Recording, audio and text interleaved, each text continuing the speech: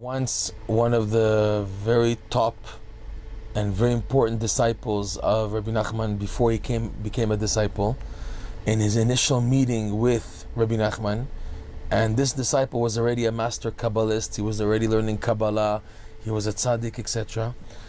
And he came to Rebbe Nachman. So his introduction to Rebbe Nachman was like this: Yoreinu Rabbeinu derech lavodat Hashem. Let our master teach us a way to serve Hashem.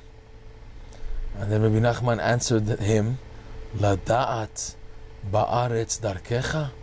You want to know, while steeped in the earth, the ways of Hashem?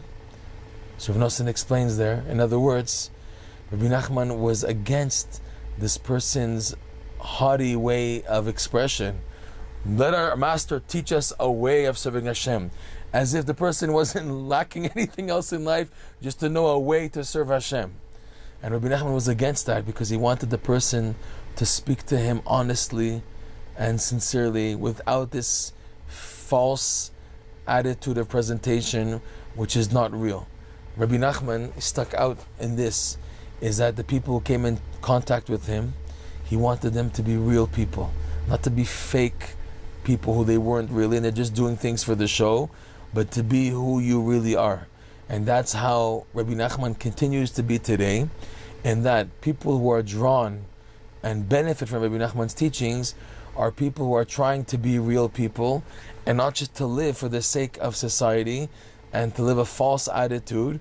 And in that way they will never come to the truth of who they really are and why they were sent back to the world. And this Rebbe Nachman was very careful about, is that he was only interested in talking to people in his lifetime who were honest and sincere and who were looking.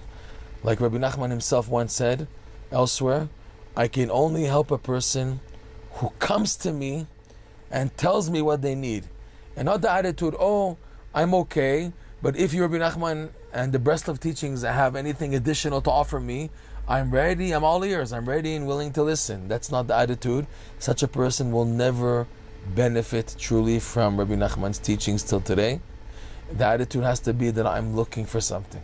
I'm looking, and that looking causes me, is reflected in that I am sincere and honest in my presentation of how I'm looking, of that I'm looking in the first place. So to go back, he wanted Rebbe Nachman, this man, to speak with total sincerity. There's a continuation to that story, and that at that point Rebbe Nachman he revealed to this disciple a strong dosage of fear of heaven, and this disciple got so frightened from the exposure of Yirat Shamayim that Rebbe Nachman was giving him, that he got up from the table and he walked out to the door. He was standing by the door, he was scared to come close. So Rebbe Nachman took away the exposure of this fear, and the disciple came back in, and again Rebbe Nachman shone upon him this strong dosage above his level of fear, that he got so scared he got up from the table and left. And it happened a few times, and then Rebbe Nachman laughed and he said, what's wrong? What are you afraid of? I am a human being just like you. It's just that I'm smarter than you.